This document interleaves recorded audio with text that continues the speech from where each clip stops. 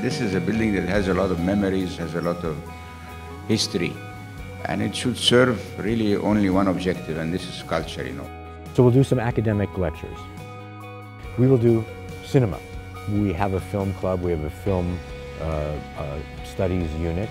There are many others of those around Egypt. They can collaborate. This can be a place where we can do things together. Theater, whether professional or semi-professional student productions. Look at this incredible stage where Kulthum herself sang 1937 right on that stage that you see there now. Music, speaking of Kulthum. Static art. There are lots of display spaces for painting, photographs, even sculpture.